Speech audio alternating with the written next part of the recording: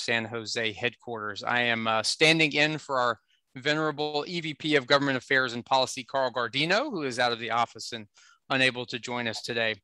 I am really pleased to be joined today by two very special guests, none other than California Lieutenant Governor Eleni Kounalakis and our own Bloom Energy CEO KR Sridhar. Thank you both for joining us here today. Thank you, Justin. At this time, I'd like to invite Jimmy Apfel, a member of our Government Affairs and Policy team, to introduce our special guest today. Jimmy, the floor is yours. Thank you, Justin. Can you hear me? Yes. Sounds great. Great. It is my pleasure and honor to introduce California Lieutenant Governor Eleni Kounalakis. Sworn in as the 50th Lieutenant Governor of California in 2019, she is the first and certainly not last woman to ever hold this office in our state. Before her career in public service, Lieutenant Governor Kounalakis was president of one of California's most respected housing development firms, where she worked for 18 years as a prominent businesswoman. From 2010 to 2014, Lieutenant Governor Kounalakis served as President Obama's ambassador to Hungary, being one of the youngest US ambassadors and the first Greek-American woman in such a role. In 2014, Governor Jerry Brown appointed her to the chair of the California Advisory Council for International Trade and Investment. She was then a virtual fellow at the US Department of State, Bureau of Intelligence and Research from 2014 to 2017. In addition to being California's Lieutenant Governor, she is currently a director at the Association of American Ambassadors and a National Democratic Institute Ambassador Circle Advisor. Now, without further ado, please join me in giving a warm welcome to Lieutenant Governor Eleni Kounalakis. Welcome, Lieutenant Governor. Thank you so much, Jimmy. It's great to be here with you. It's great to be here with you, KR, and welcome everyone to my office up in Sacramento. Excellent. Excellent. We're thrilled to have you here today. And thank you, Jimmy, for the introduction. For those who are new to our Empowered community events, as a reminder of the format for today. So we will work through some questions for both Lieutenant Governor and KR to respond to. We'll follow that with the ever exciting rapid fire lightning round, where we hope to get to know our guests on a bit of a personal level. And then we will close with questions from the Bloom team. Please feel free along the way to drop any questions you might have in the Q&A box or the chat box, and we will get to those as time allows at the end of our meeting today. So let's jump into our first question. California is a leader in many fields. However, we are also a leader in seeing the devastating impacts of climate change firsthand from both wildfires and drought. How can California leverage its strengths to best address the climate crisis? KR, let's start with you, and then we'll move to Lieutenant Governor Kounalakis. Thank you, Justin. And it is an honor to share the stage virtually with a friend and somebody I admire a lot, our Lieutenant Governor. Thank you for joining us on this meeting today. And look, when it comes to climate crisis, it is adaptation and mitigation and potential elimination for our children and our grandchildren of the causes of climate change. It is and it is not an or. I think we have focused in the early days, rightfully so, enormously on the root causes of climate change and how to create technologies such as renewables and other forms of energy to eliminate it in the long term so we can have a decarbonized world.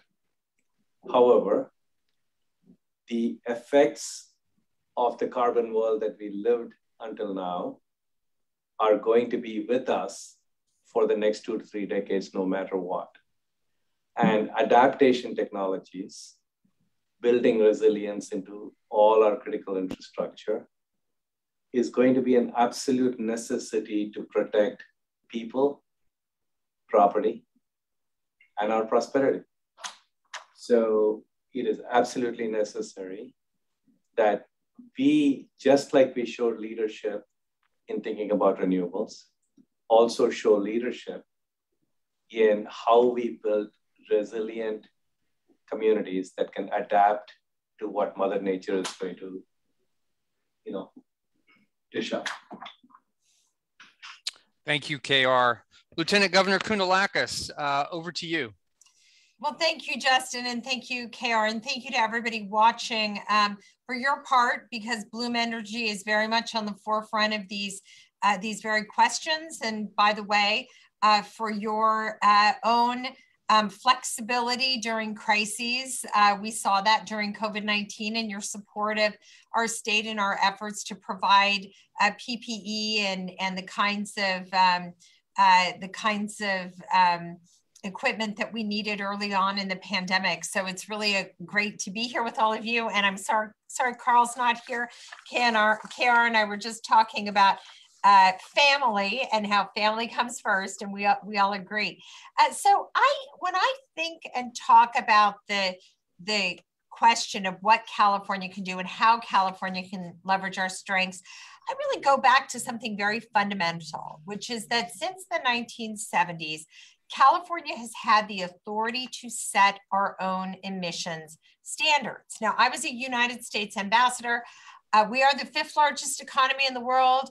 We're often called a nation state, but the reality is we work at the subnational level. So having the ability to set our own emission standards, well, that's something that very often happens at a country's federal level. So this has been a very important tool for us. And if you look back, it has not just been Democratic leaders. This has been a bipartisan effort to reduce emissions in the state of California. And there have been some incredible, iconic leaders in this effort, certainly Mary Nichols, Jerry Brown, and now our Governor Gavin Newsom, which in so many ways, we can set these 2045 goals and say, we're going to be carbon neutral by 2045. And it's great to set those goals, and the leaders of the past did that. But now, guess what? Somebody's got to execute in a way that's going to get us there. And I think that's going to be Governor Newsom's legacy. And I think he's done a lot already, but there's going to be, this is really the fundamental question. So Justin, you also mentioned the wildfires. I think as rough as yesterday's rainstorm was in the Bay Area and up here in Sacramento, the fact of the matter is that knowing that we are probably done with fire season is a great relief. Fire season can be 12 months out of the year now, but 4 out of 5 of the largest wildfires in California history have happened in the last 2 years. This is something that is touching everyone in every possible way. 4% of the state of California burned last year. It impacts everything from insurance to air quality to our economy and to our children's health. So, so California very much is at the forefront of many different ways. I know we're going to talk about some of them today, but I think the most important thing, maybe just to start off with, is that this is a commitment that's gone on now for about 50 years, and that it is bipartisan, and that we're getting very good at being a leader on combating climate change, but we have more at stake than most other places as well. Thank you, Lieutenant Governor Kounalakis. On to our second question of the day. California is in the midst of an energy transition. In the pursuit of clean, sustainable power generation, we face the challenge of making sure our energy supply is resilient and able to meet growing demand.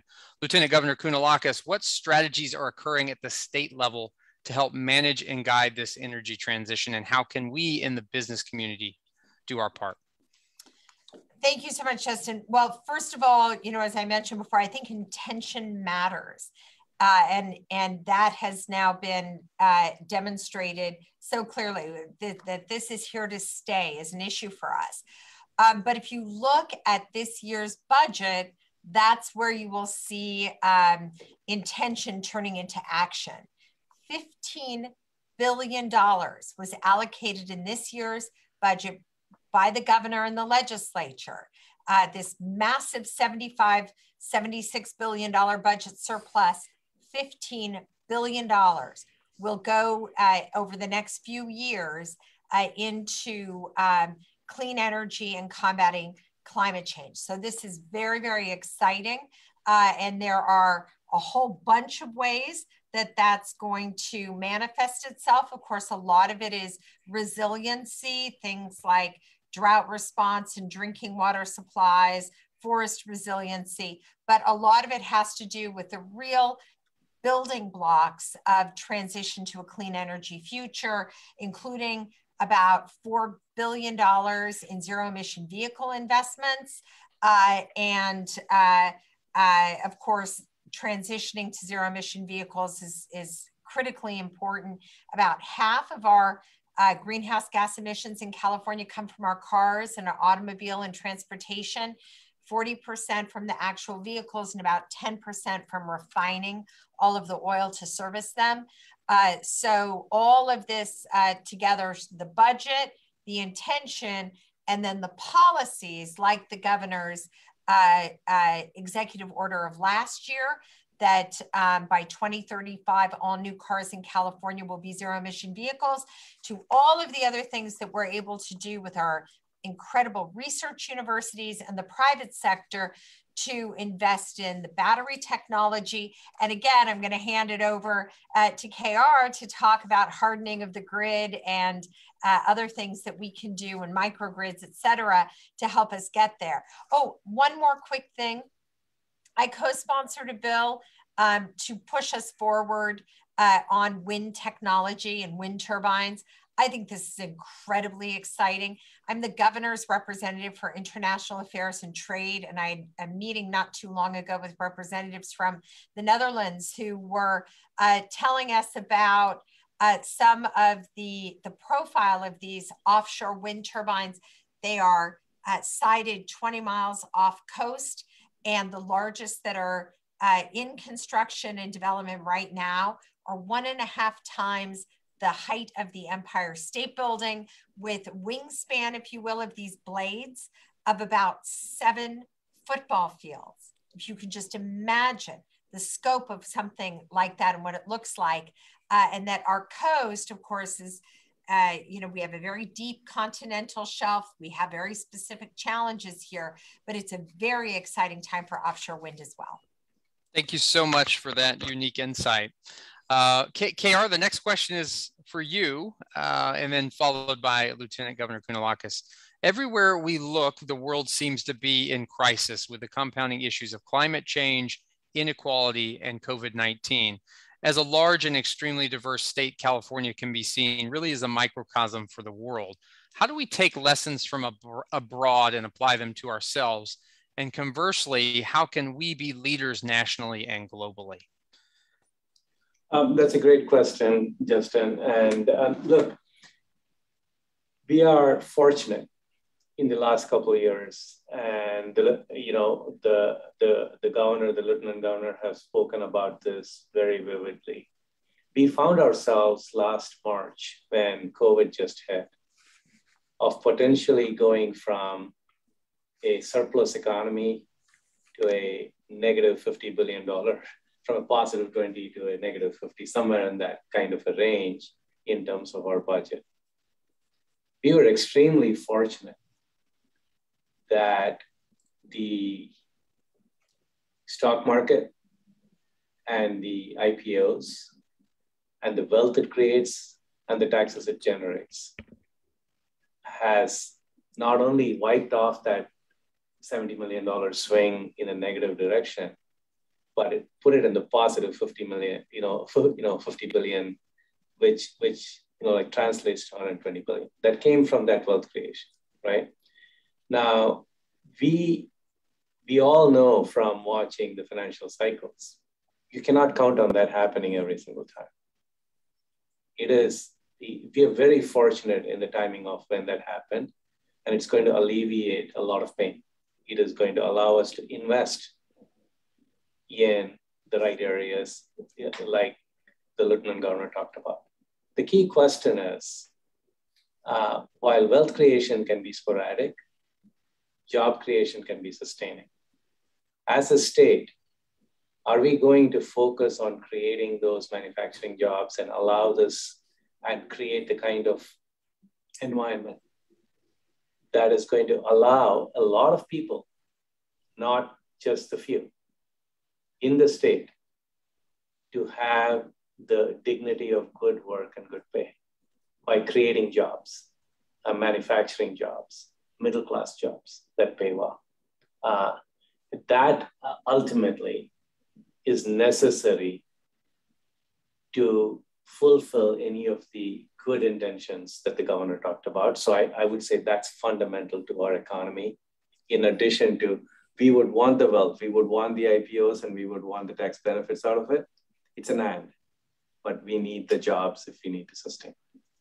Thank you, KR. Lieutenant Governor Kounalakis, you have a really unique insight here stemming from your service as a U.S. ambassador. We welcome your perspective here on lessons from abroad and how we can lead nationally and globally. Well, thank you, Justin. Look, I would not have run for Lieutenant Governor of California if Hillary Clinton had won her election. She is a friend and a mentor of mine. And after that election went the way that it did, I looked around and said, what can I do? What can I do to continue to advance the American ideals that is a very patriotic American I believe in? And the answer that I came to was California, and that we continue to hold the banner of so much of what is good about our country, and that we have the opportunity to continue to show that our model of governance and government and democracy is sustainable over time with very good results. And when I think about this, what I often talk about is this equation. California is 27% foreign born. 27% of the people of our state were born outside of the United States. My father immigrated from Greece after the Second World War. He worked as a farm worker. My grandmother never learned to read, but her son could come here, work, and end up at Sacramento State University, get an education, and that changed everything. So immigration plus education, and by the way, there are about 3 million students enrolled in public higher education alone in the state of California. Of those, about 40% are like my father, the first in their family to go to college. I was the first in my family to go to a four-year college and graduate, by the way. But he didn't quite graduate, but he got a great education. But this story, this pathway that I walked of immigration plus education, millions of Californians are on this pathway. And there is no question in my mind that this is what has led to California being the 5th largest economy in the world, the location where the future happens first. Our society is enriched, and our economy continues to grow. So I firmly believe in this formula for success. And when it comes to being able to engage during, what, as you noted, is a time where people are concerned about everything, the lack of predictability and this feeling of chaos. But when you look at the building blocks of California's success, we are continuing to invest in the very things that have always led to California's success. And by the way, being first and leaning in the world on the climate agenda is a very, very big part of this as well. And I hope everyone tunes in to the upcoming climate conference, COP26. Governor Newsom is going to be traveling to Glasgow, and he will be speaking on a world stage about these very things. Thank you for that perspective. You have such an inspiring personal story and journey, and really appreciate you sharing it with us today. Lieutenant Governor Kounalakis and KR, you both have rich careers where you have sought to serve your nation, state, and community. As you think on that service, what is a key lesson you've learned about global citizenship? Lieutenant Governor Kounalakis, let's start with you on this one. Oh my goodness. I guess I would go back to something that that Hillary Clinton always considered to be what she would probably call an organizing principle. which is the three-legged stool of democracy that that liberal democracies and the American system of democracy is held steady by three legs of the stool that always need to be in balance. One is government, which needs to be responsive and transparent and serve the people who put us into place. But secondly, to have a free market economy, that is the economic system that has served American democracy very well, but that the free market system also needs to be in balance with consumer protections and worker protections. And the third leg of the stool is something in diplomacy we call civil society. And it's interesting because when I was in Hungary, we talked about the importance of civil society all the time. I created an award for active citizenship and would go visit with Hungarians who were involved in that civic space and volunteering and making sure that their views were known both to the government and to the private sector. Yet when I came home and talked about civil society, well, here America has the greatest civil society in the history of the world. American diplomats talk about it around the world, and yet most people have never really even heard the term before. So that to me is probably the greatest lesson, and one that I hope and I believe more people in the United States, because of the challenges of our state over the last administration, that people understand that all their volunteering and organizing, even Justin, a forum like this, is really about the development and cultivation and strengthening of civil society. Outstanding perspective. Thank you. KR, lessons you've learned about global citizenship you can share with us here. Those of us who have traveled around have felt this, known this, but I think across the world, there's a greater awareness today of how connected we are as one people, no matter where you live. COVID has taught us that, right? We're all safe together or we're not safe together. It's not somebody being safe and somebody not being safe. We're all connected. The same applies to climate change. There is one atmosphere that we all share. What happens in China and India, or what happens in the Amazon rainforest, is going to affect us. That's the connectivity, the connectedness of the global population. And for me, there's an optimistic note there in that forget the existing governments at any point in time, the people, they all care about the same things. They want a good family, they want a stable family, they want their children to do better than what they did. That's a common universal value. So if we start with what we share in common and we build on it, I think our next generation is going to be a lot better than we were to some extent in our generation to build that. So I'm very optimistic. But that global lesson to me is more and more, we as a population, we as a human race are going to understand how connected we are and how we have to watch for each other and take care of each other. Thank you, KR. One last question before we move on to the ever exciting lightning round. What can you share with us about being diplomatic and respectful with others in both professional and casual settings? Lieutenant Governor Kounalakis, as you are a former diplomat, let's start with you on this topic. Well, let me just start by saying, KR, I really appreciated your comments just there, and the idea that nothing is connecting us globally more than the common threat of a changing, warming climate.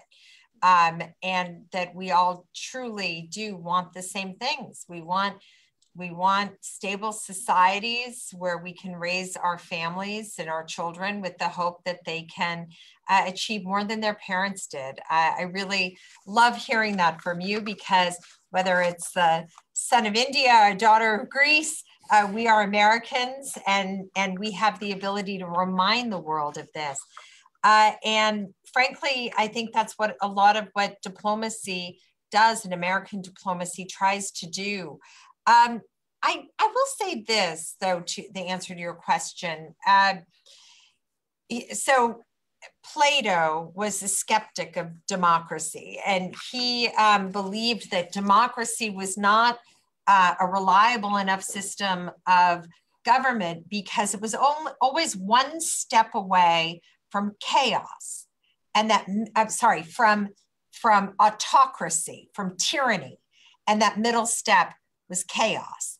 And so if there is one thing that maybe as a former diplomat I try to remind people is that chaos is our enemy as well. And autocratic leaders promise stability to their people. They say too much chaos, too much corruption, too much disagreement. You want things to calm down. You want predictability. Give me the power, I alone can fix it. And Viktor Orban in Hungary promised that to his people, and they gave it to him through a free and fair election and have continued to endow him with that authority in their name. We saw this with the last administration, I alone can fix it, that appeals to people. And so what's important to me in diplomacy is wherever you are on the American spectrum of democracy, which goes, certainly we are a two-party system. So this goes not just for Democrats, for Republicans as well, that our system of democracy relies on us to be able to show, as Abraham Lincoln is reported to have said, that democracy is not chaos. And that means that government and the people we represent and our free market economy are able to work together to improve the lives of our people and to ultimately deliver, that this system of government has to deliver. And so we have to be able to work together to solve problems, large and small. Wonderful perspective. Thank you. KR, what can you share with us about being diplomatic and respectful of others? So that was really insightful, especially given what we're seeing around the world, whether it's Brazil, whether it is so many parts of the world. That was a great perspective, Lieutenant Governor. Thank you for sharing that. So let me take a very different, not a point of view. It is more a what do we do in everyday life with diplomacy and like respect, which is more the realm that I deal with, whether it's a commercial setting or a business setting. Just before we got online, the Lieutenant Governor and I were sharing our common respect and a deep sorrow for losing our good friend, General Powell. And in this particular area, for me, it's about the Powell Doctrine. Okay, you need to be extremely strong, and you need to understand your strength. But you're always a reluctant warrior. You don't want to get into a fight. You're first a diplomat before you wear your soldier's uniform, even when you're the soldier with the biggest, nastiest, weapons that you have, right? And never use it. Try to never use it. Find the common thread. Use diplomacy. Use that as a strength. So in our everyday life, when we walk into a room, we know what our strengths are. Being able to show that with restraint, but with integrity, but trying to find that common ground and middle ground where you can find a win-win. That's really, at the end of the day, what moves the ball forward rather than a win-lose. I don't think in our modern world today, where everything is so asymmetric between cyber warfare to anything else, I don't think if there is a win-lose proposition that works. Thank you, KR. Lieutenant Governor Kounalakis, I know KR mentioned the passing of General Powell. Wanted to offer you a moment to share some of your stories of your time with him. Well, you know, we lost two former secretaries of state this year. We lost Secretary Schultz and we lost Secretary Powell. And they, during my time at the State Department, they were regularly cited as the two greats. Of course, I worked with Secretary Clinton. She was my, you know, she is so dear to me and such an inspiration to me. But these two secretaries really left a mark on the State Department, and all the diplomats who have come after have known both the Powell Doctrine and the Schultz Doctrine. They both had a vision, certainly Secretary Powell, for the excellence of America as the indispensable nation, as the shining city on the hill. And even with the mistakes that we have made, there's no question that they believed in the promise of our country. And that's a legacy that it's up to the next generation to continue to advance. Thank you to you both for sharing your perspective. As a reminder, we will take your questions at the end of our time together today. So please feel free to share those in the Q&A box as we go through this meeting. Now on to the most exciting portion of our program together, the very exciting and fast-paced lightning round. I will ask each of you a series of 8 quick questions with the intent to get to know you on a more personal level. I'd ask that you each try to limit your responses to 1 word to a sentence. KR, let's start with you as the veteran of the lightning round. Where does your energy and tenacity come from? Coffee, tea, or something else? Since I can't make a Greek coffee in the morning because it's pretty elaborate, I would say my espresso is what I go with in the morning, and that's what gets me going. Is that a single shot or a double? Double shot. Double shot. It's too little. I would like it injected, but I take it off a cup.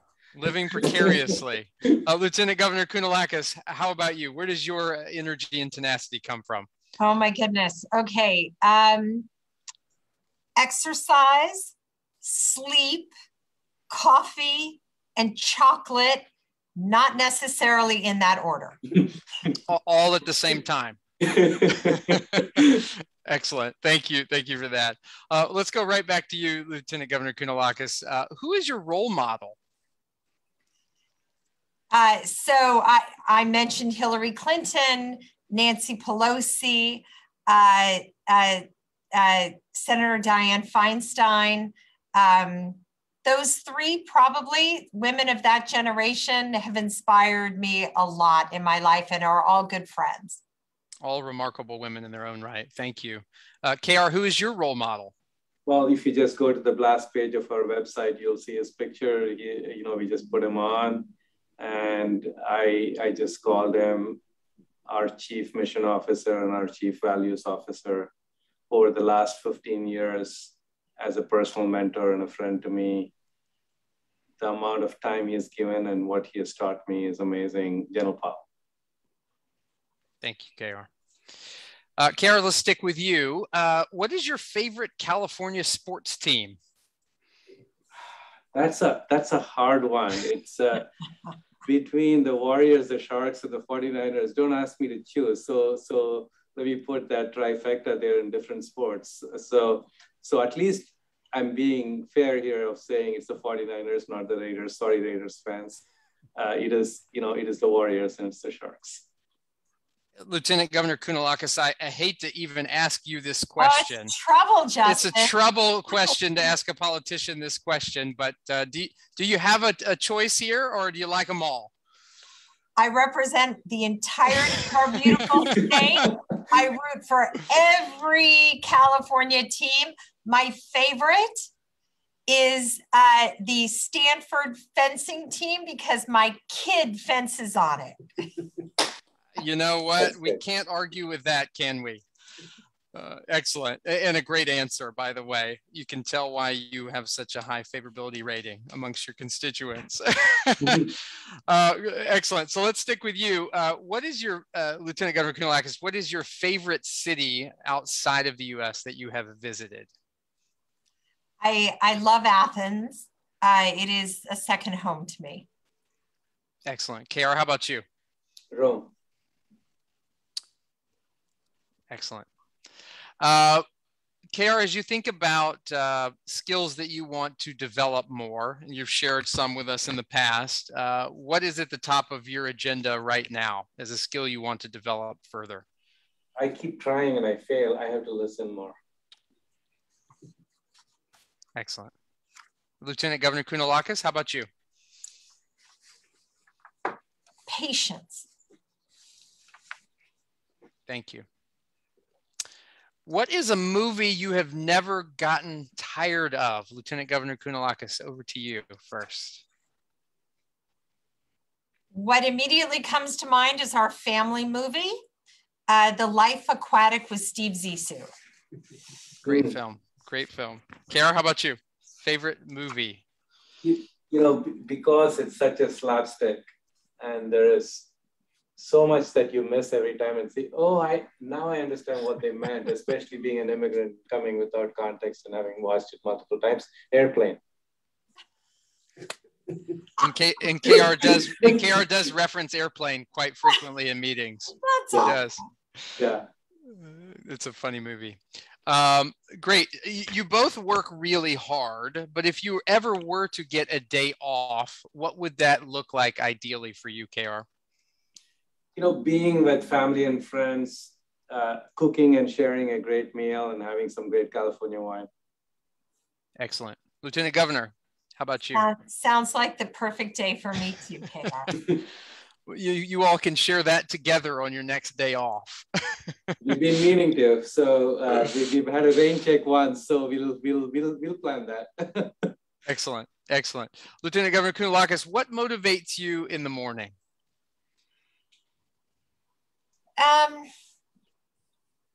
Well, I love being Lieutenant Governor of California, our state, the promise of our state, all we've been and all we can be. Excellent. KR, how about you? It is the possibility of what can be. That's what every morning means to me. I'm an abundance guy. I believe tomorrow is always going to be better than today. So when I wake up in the morning, it's a new tomorrow. Great. Thank you both for entertaining us with the lightning round. That concludes our list of lightning round questions. So for our last segment and time together, we'd like to get to, with the balance of time, some employee questions, which we will curate in the Q&A box as well as the chat box. So for employees out there listening, please feel free to drop those in now. First question, and we will throw this one over to you, KR. What is something you've learned about leadership from your time running Bloom Energy?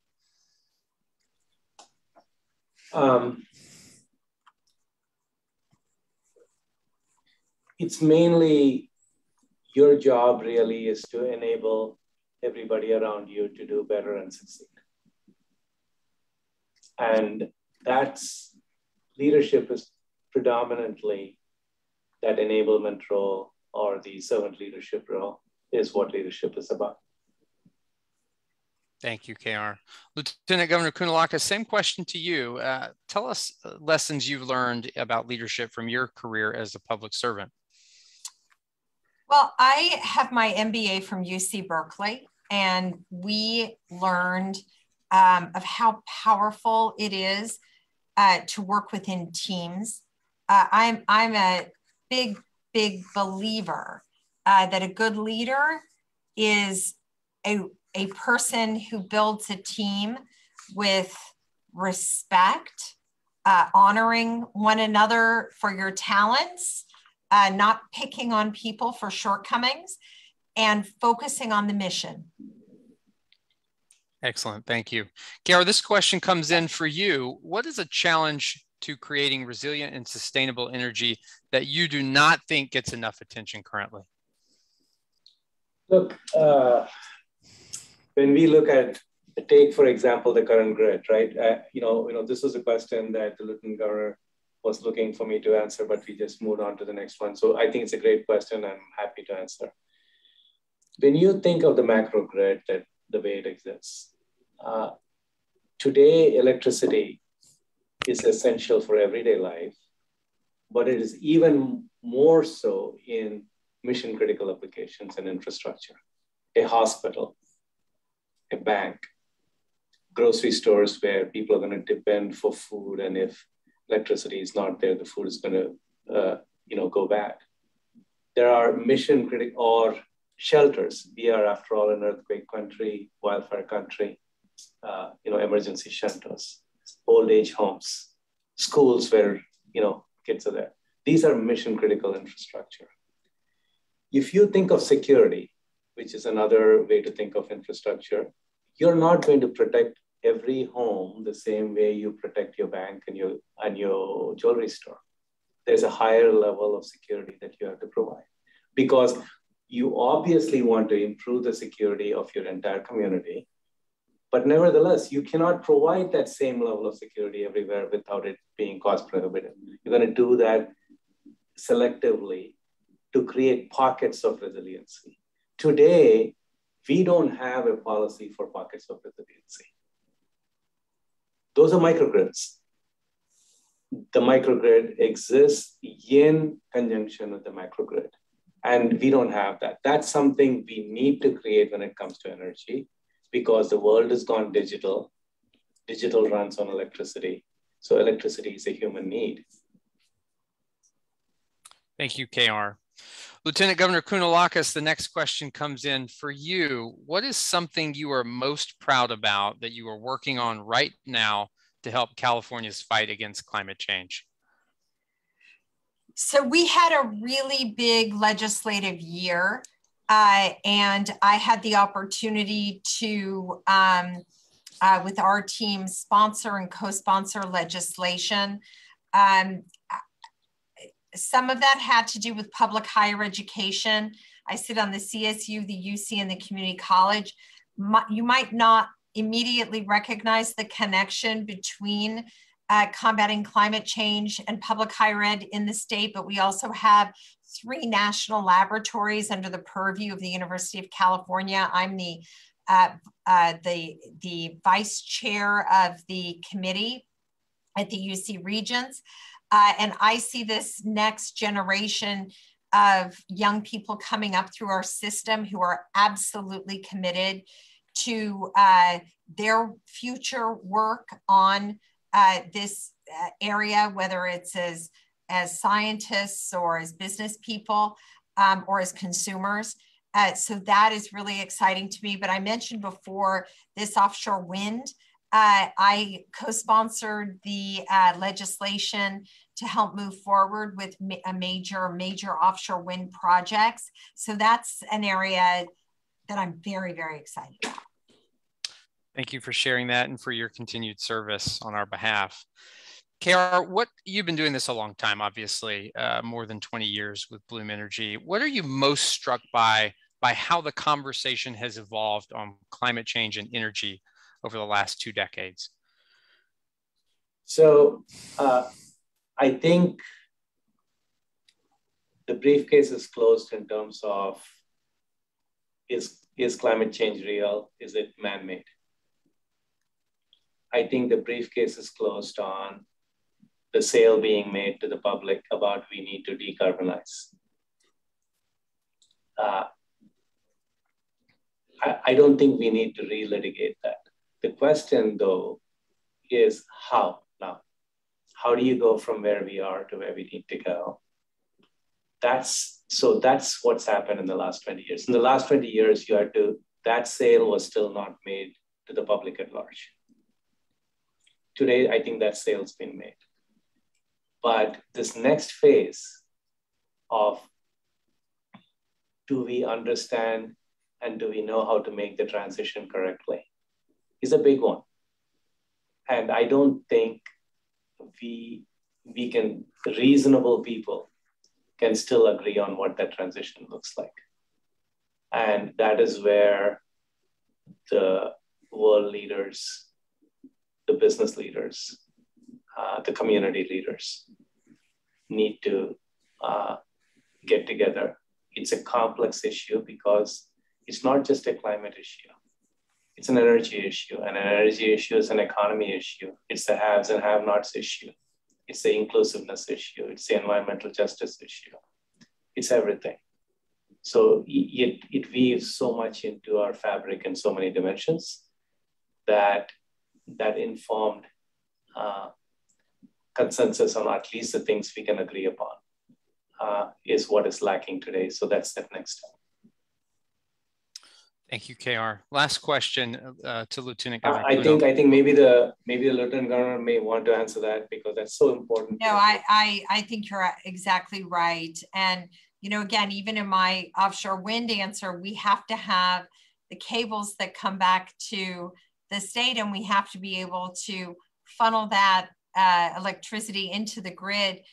We have a lot of work to do. When you think of, you know, for any, and I imagine a lot of you like me, plug your car in at night, you know how much energy a car takes to charge. And then get on the freeway and look at all those cars that are not plugging in, and just to consider the enormous need to produce electricity in order to be able to truly get to our 2045 goals. It's going to be a huge challenge. And so I think you're right. The briefcase is still open on this.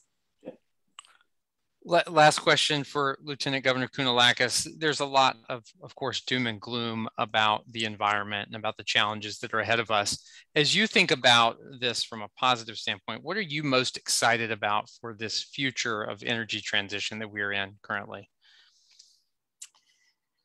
Well, look, we've talked a lot about different things, and I toured a battery storage plant manufacturing facility here in the state.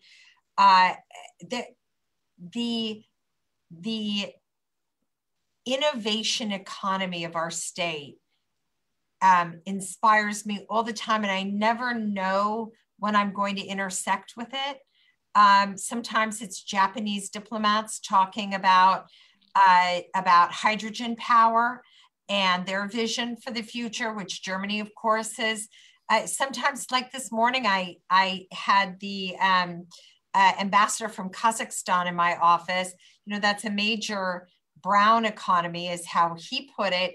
But he said that they have their 2060 goals of being carbon neutral.